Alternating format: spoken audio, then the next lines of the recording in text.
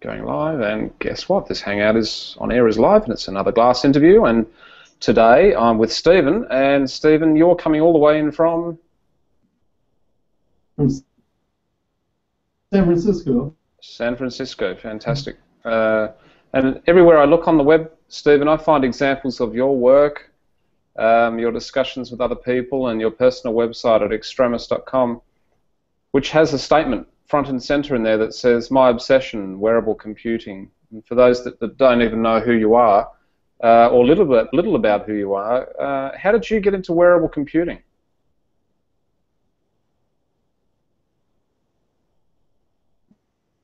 Well, just like you were saying, my website says this is basically a personal obsession of mine.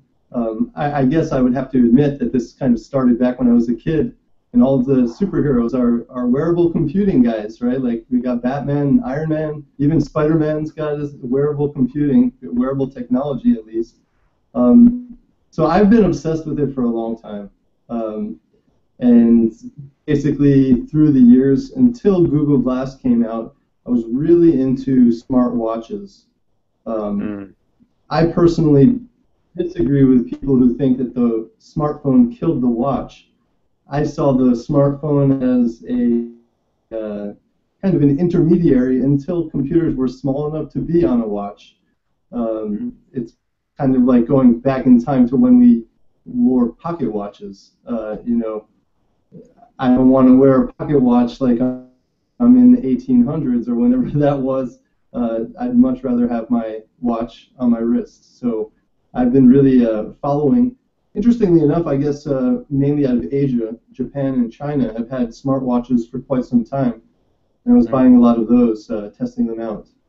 They weren't quite compatible with a lot of the American cell phone networks, but been playing around with them for quite some years.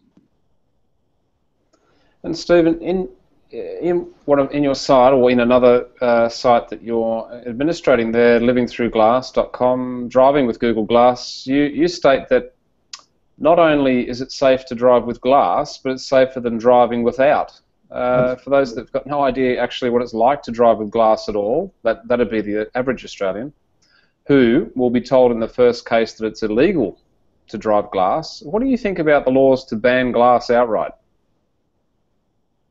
Well, I really worry about those laws because, well, as you can see maybe now, my glass is just Velcroed to my own frames. I'm kind of in transition right now, waiting to get new lenses put into the new Google Glass frames. But once I have Google's frames with my lenses in there, I'm not going to be able to remove my glass. It's going to be a permanent part of my glasses that I'm required to drive with. So it's a little bit of an awkward law because I'm required to drive with my glasses, but possibly not allowed to drive with glass. This is one unit.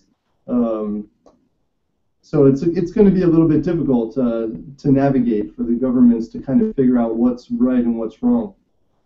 As we saw with Cecilia Abede's court case, basically California has now said it's legal.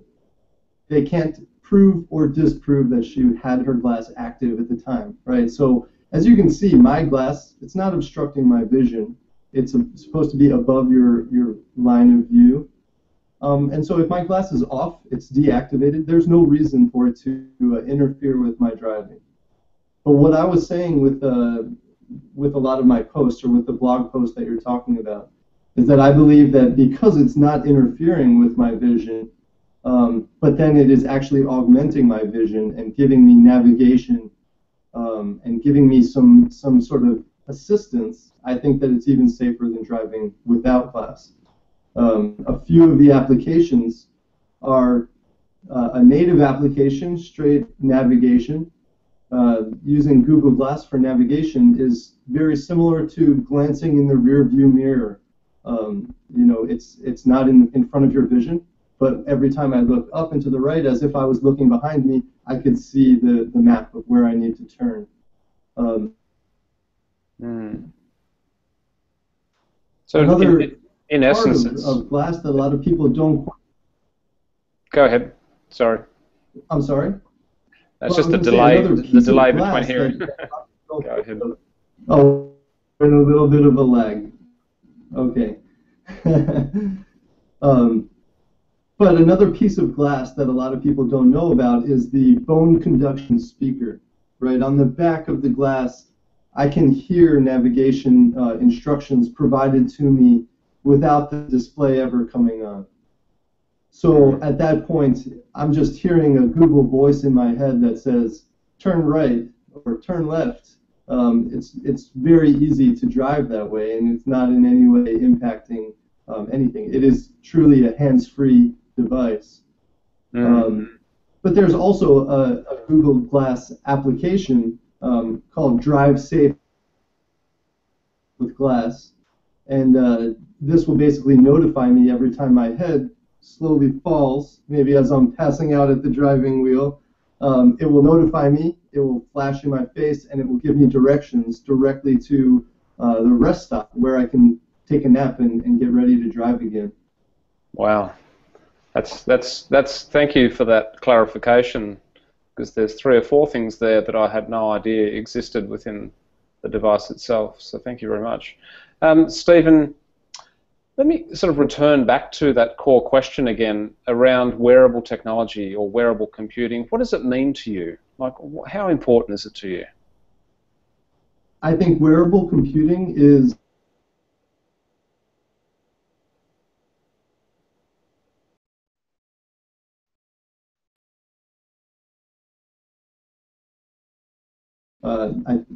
I believe computers will continue to get smaller, and so we're not going to just want to put them on our desk anymore.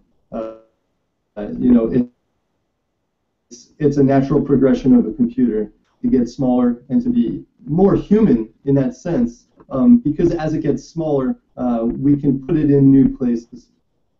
I personally believe that sitting in front of a desk all day, every day, is unhealthy, not really what people want to do. I can be just as efficient as if I were sitting in front of my desk, but I can be moving around and I can be out and about in the city, and so I think it's going to be very, very crucial for efficiency of workers, but it will also allow people to be much more human again and be real people rather than people hunched over the computer. That's an interesting observation. So, Stephen, I see in some way that, as you're talking about applications here, that you're connected in some way with the LinksFit team. And what other applications do you see glass lending itself to? As in, what other occupations are a natural fit for a glass wearer? Sure. So yes, absolutely. Good friends with Noble Ackerson and the LinksFit team. I think LinksFit is an amazing application because it's utilizing all of the sensors of glass, and it's really showing what glass could possibly be if we do things right with the platform. I was involved in a hackathon back in August, and we built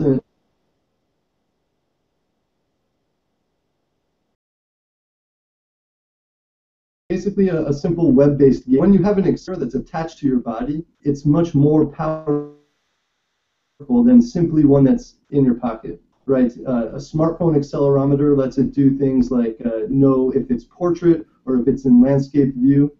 But when an accelerometer is on your head, it knows if you're jumping, if you're running, if you're walking.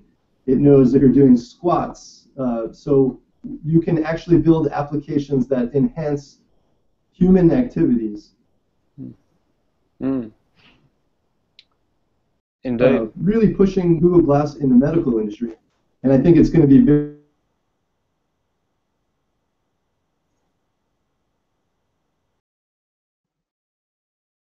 industry. But there are just so many different applications for the device. One real powerful application is another Google service called Google. If you can see what an expert is doing first, you can learn quite a bit from someone who may be on the other side of the world. or even live and connected to the person on the other side of the world. Stephen, glass is likely to have an impact on both private and public spaces. Sure. And and in places where people aren't or averse to being recorded, or do you think glass is going to be capable, as Professor Steve Mann would have us believe, in putting power back into the wearer's hands, so to speak, that surveillance idea? Absolutely. There have been a few incidents where glass explorers have been able to record interactions between people and the police. So as we see, like the police department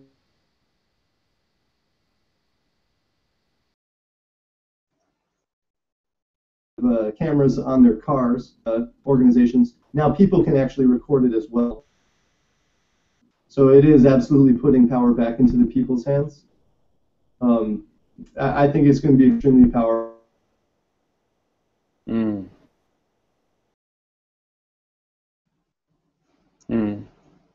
There are a few situations never take glass off. So I'm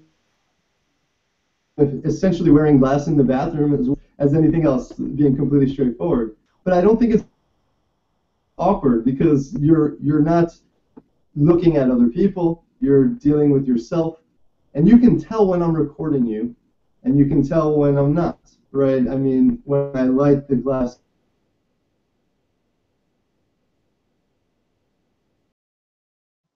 there's also significant battery issues. So if I were to try to record a video, the battery is going to run out in about a half an hour. So I'm not going to be recording videos everywhere I go. I'm going to select the right time for me and maybe for my family when I want to record. Sure, Stephen. I can think of at least 100 ways glass could be used in a workplace setting.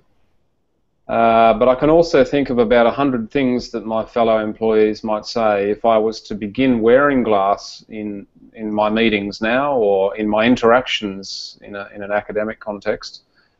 How do you get around that in your workplace, or in public, or around your family, indeed? Sure. So I would say a few of my coworkers were a little bit nervous about me recording them, about me having a camera in their face all the time, and they were able to talk to me about it. I think a lot of it was about education, and as soon as they realized what the device does, the camera is only one piece. And it shouldn't be the piece that people are worried about because there's so much more to the device. I personally wouldn't mind if they removed the camera completely. I think that glass is very powerful as a head-mounted display in a computer. The camera is just one small thing that is not that important to me personally. Now, my wife has been a little bit upset with glass because she thinks that it's not a very social device. I'm the only one that can see what's going on. It's very difficult to share what I'm seeing. Like,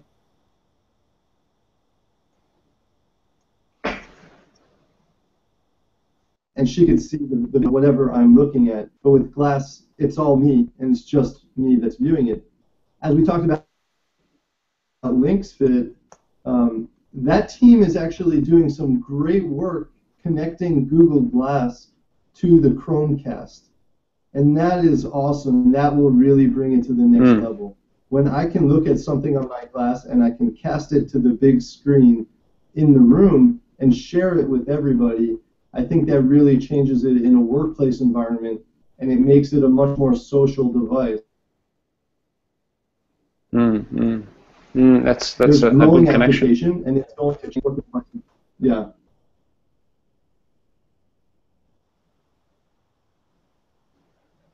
Stephen, you're a young, fit, and hip and connected person. Can you see any point in grandmothers and grandfathers wearing glass, or Or this is just not a demographic or a generation-specific technological innovation. It's, is this broad-ranging? I think it's for everyone. I think that glass is so human and so natural that it's actually easier to use than a smartphone. I would say that my mom sometimes maybe doesn't like using her cell phone because she doesn't know all of the icons. She doesn't know exactly what everything does. But Google Glass is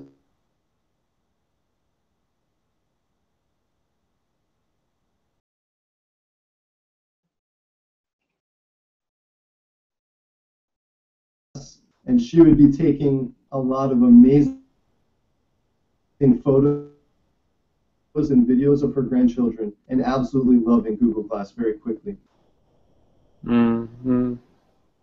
So there's many different cultures that have differing rules around what's permissible when it comes to capturing either images, audio, or video of a person. In Australia, particularly, we've got very differing acceptance rules around that type of activity, which compared to the US, are very different. What's the likely impact of glass in that regard here in Australia, do you think? Are we going to witness, assaults or law enforcement overload or social segregation of glass wearers? What do you think is going to happen? Sure. I would say that that's probably the reason, or one of the reasons, why Google is focusing on the U.S. For the Explorer group. Maybe they don't want to have to deal with all of the government issues while they're focused on developing the technology itself. I'm sure there are many other reasons, but that's probably one. But I believe we are now seeing a lot of law enforcement agencies starting to utilize glass. So there are just so many ways that it can connect law enforcement and the public, and it can be a natural unification of the people. It doesn't have to be a segmentation. It doesn't have to separate people at all. I think right now with the glass program, the price is a segmentation, maybe, because it's so expensive. It may stop certain people from buying glass, but I can't imagine that a consumer version will be as expensive. One thing is Google has been replacing many broken glasses. So that's probably why it's so expensive. If I were to break mine right now, I could send it in to them, explain to them what happened, so hopefully they'll fix it for the next generation. But they'll replace it and send me a new one. So it's going to be cheaper. It will be more widely available, and I think it will unite people. I believe that there are a lot of ways that they can slightly modify glass to make it fit all of the different government's rules about recording video.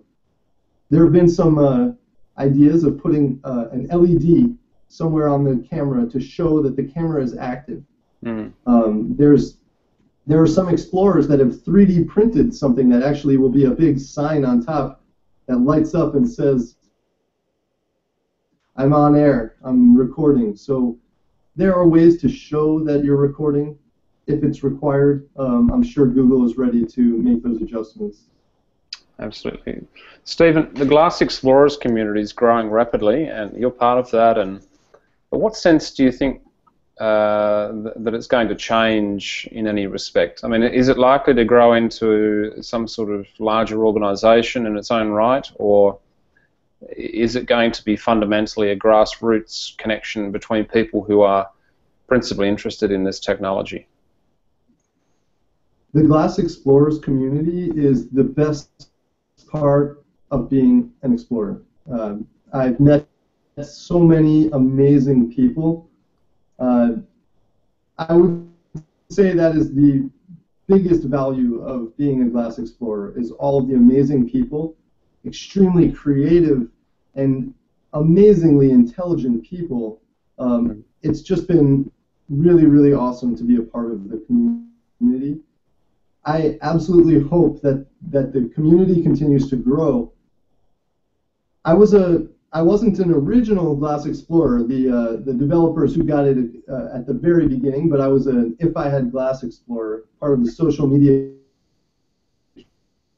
campaign, and I got Glass. I believe it was June or July of last year. And since then, we've now had invites. We all sent out like maybe 3 or 6 invites, and so the community is growing exponentially. And I've seen the community change as more and more people have come, and maybe the same questions get asked over and over again. So hopefully we can organize the community so that we can all learn from each other, and it's a growing evolution.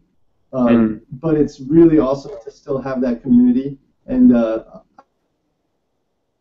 I hope that it stays as a tight-knit group. Stephen, humanity is always shifting and changing, and it's accommodating for new technologies. But do you think that glass is a fad, or do you think it's going to have a significant, long-lasting impact on humanity?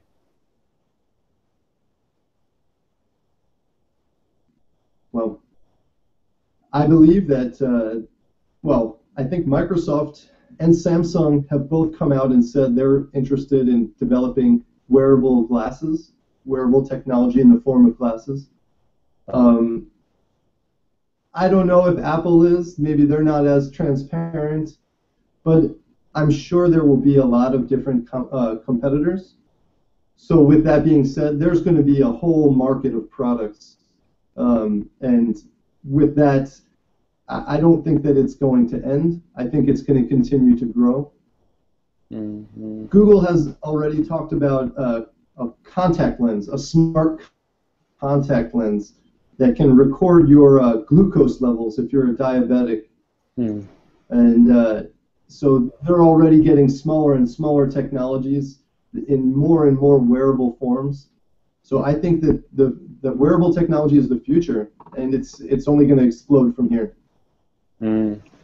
Stephen, it's a pleasure talking with you, because you've got a really, quite a profound connection with this space, and from the outpourings of things I see on the web from you, very connected with the whole community, and holding that in high regard.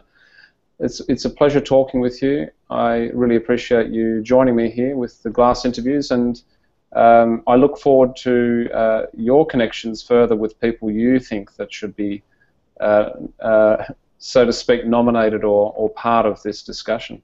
So thank you very much for connecting with me today. Absolutely. Thank you very much. It's been great talking to you. Thank you. And I'll definitely send names of some other explorers.